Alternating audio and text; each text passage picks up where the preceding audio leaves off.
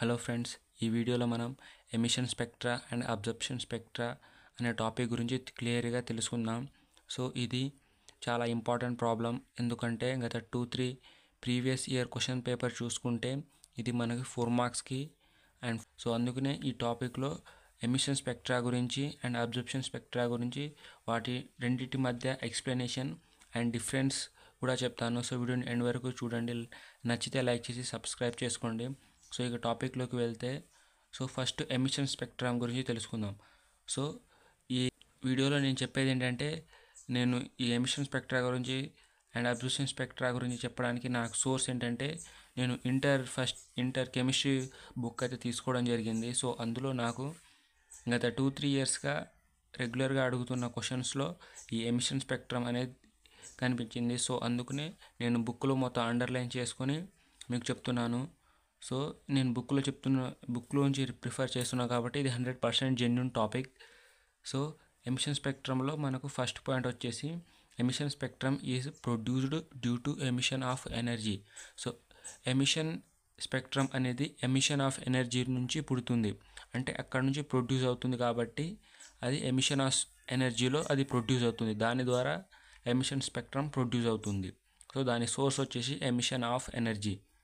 And second point చూసుకుంటే, it is produced when electrons jump from higher orbits to lower orbit.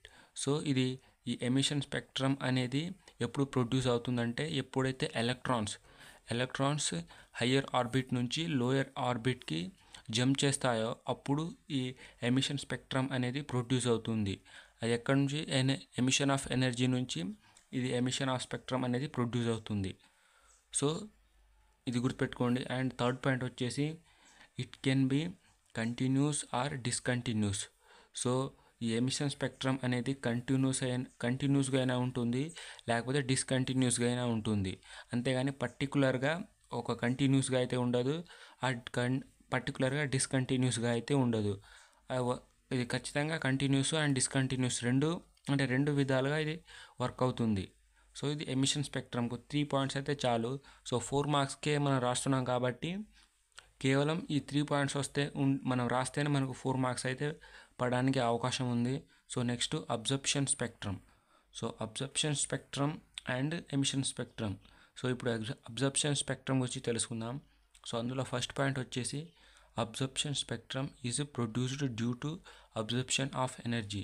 So ఈ absorption spectrum ఎలా produce అవుతుందంటే, ఈ absorption of energy నుంచి ఈ absorption spectrum అనేది ప్రొడ్యూస్ అవుతుంది. దీని ద్వారా ఈ అబ్జర్ప్షన్ స్పెక్ట్రమ్ అనేది ప్రొడ్యూస్ అవుతుంది.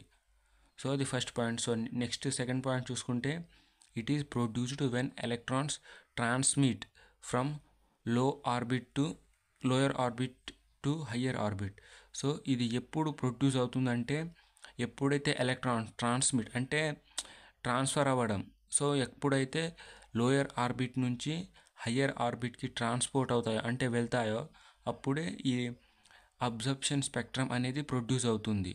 సో ఎలక్ట్రాన్స్ ఎప్పుడైతే లోయర్ ఆర్బిట్ నుంచి హయ్యర్ ఆర్బిట్కి ట్రాన్స్పోర్ట్ అవుతాయో అప్పుడు ఇది అబ్జర్ప్షన్ స్పెక్ట్రమ్ అనేది ప్రొడ్యూస్ అవుతుంది.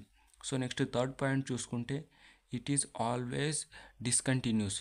సో ఇది ఎప్పుడు డిస్కంటిన్యూస్గానే ఉంటుంది, కంటిన్యూస్గా అయితే ఎప్పుడు ఉండదు, డిస్కంటిన్యూస్గా ఉంటుంది. సో ఈ 3 పాయింట్స్ అబ్జర్ప్షన్ స్పెక్ట్రమ్కి ఈ 3 పాయింట్స్ చాలు. అండ్ ఇవే main points.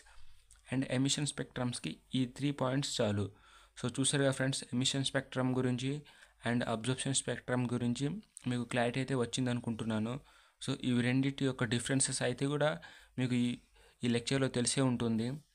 So thank you for watching. And ఎవరైతే మీ ఫ్రెండ్స్ అండ్ ఫ్యామిలీ మెంబర్స్ ఎవరైనా ఇంటర్ ఫస్ట్ ఇయర్ చదువుతుంటే ఈ వీడియోని షేర్ చేయండి.